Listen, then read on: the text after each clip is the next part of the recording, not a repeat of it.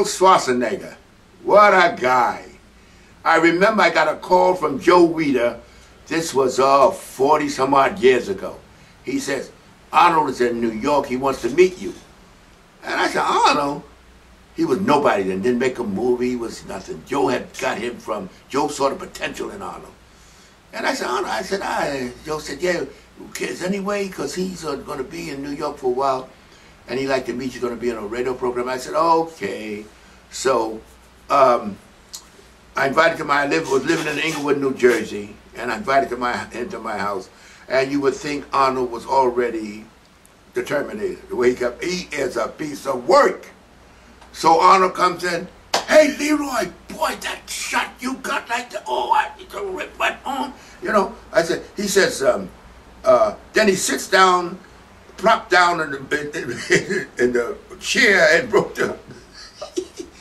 the base of the chair. I said, where are you coming from, man? Because I really, be honest with you, I thought, I didn't think a lot of him, you know, at the time. He had that big, thick accent, and he was acting like he was the king of the world.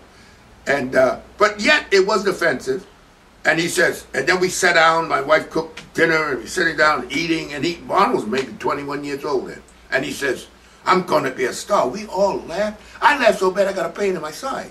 Because here was a guy, at that time bodybuilding was still looked down upon, still was like a cult.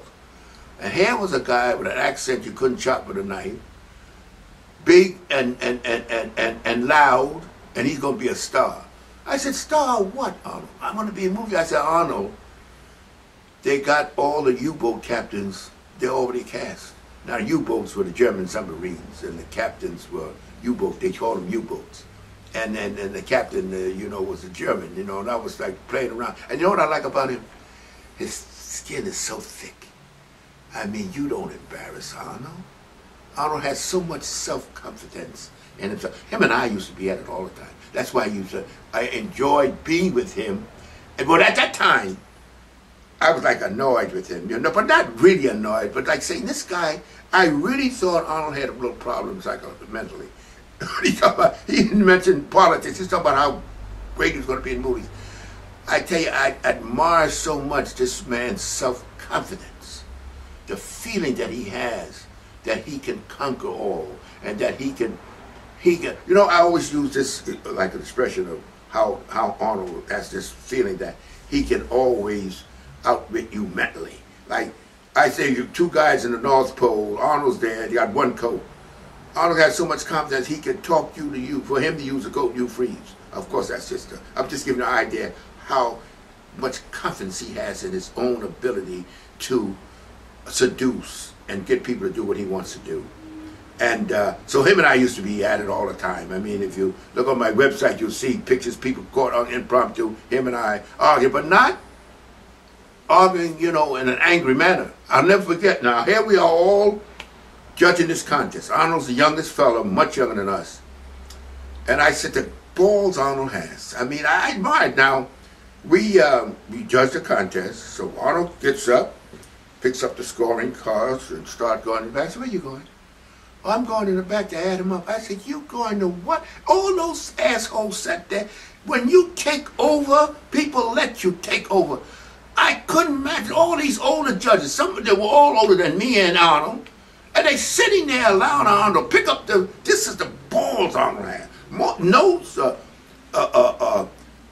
he's sitting among all these older judges. No, he don't feel like this is Arnold. I mean, he picks up the scores, he's going to back to add a club. I said, you got to be, who the hell are you? You know, and he said, don't you trust me? I said, no. No, I trust you. I mean, so all the judges got up there. Then we went in the back room, and they recorded everything in the back room. And I just say, Arnold I've known him. He's been a friend of mine for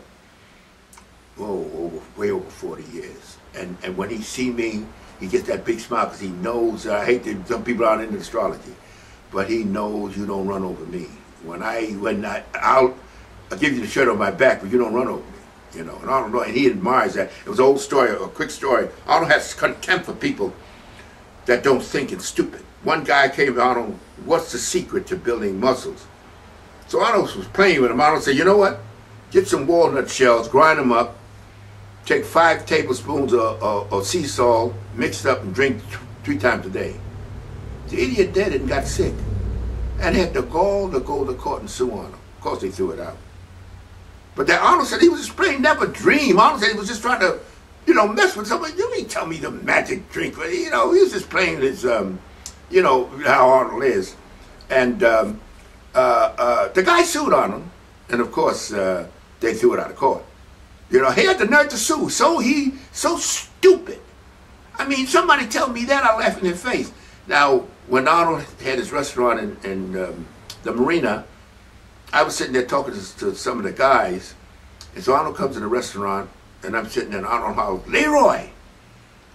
And everybody turning around looking, who the hell is Leroy? I felt good about it because Arnold's a big man then, And he came over, he hugged me and all that. I felt good because he was, I knew him well, and it made me feel good that he respected me so because I didn't let him. Arnold had contempt for it, where he'll use you if you worship him, but he doesn't have respect for you. I mean, I respected his accomplishment, but hey, buddy, I'm not going to bow down to you, and he knows that. And he hugged me to people, and I felt kind of good because people looking at me, trying to place me. Who like that? Look at me. I'm nobody. I've never done anything that needed that was not in the bodybuilding field. That expression never heard of me. But everybody knew Arnold. He's a big man then. And I felt very good about him. He's a good man. I'm not knocking him. He's a good, but Arnold is a very driven man. And the decisions he makes is to build Arnold. That's why when all these people are all excited, but I don't know Arnold about him becoming governor. They say, Arnold's not coming to governor to help you. Arnold's coming to governor for his ego. I know Arnold. Now he had one of the lowest approval ratings of any governor leaving. Not that, but hey, he's governor. Something that I never dreamed. I mean, when Arnold was at my house, he was nobody, never won a contest, anything. And I felt sorry. I thought Arnold was going to be one of them beach bums lying to himself, And you got to respect that. You got to respect it. To this day, I mean, Arnold's having a little problem facing Father Time now, but you'll be glad he's around to face him. But that's the story I have with Arnold. We never did train much together. Just here and there, we did a little light training at Gold's Gym together as we got old. Not when he was younger, but I have the utmost respect for him, even though we used to clash. I mean, we clashed a lot. Because Arnold liked to take charge. I love that thing about him. He figures he can take charge or allow him to take charge. And if you allow him to take charge, he's going to do it. So that's my take on my good friend, the Terminator.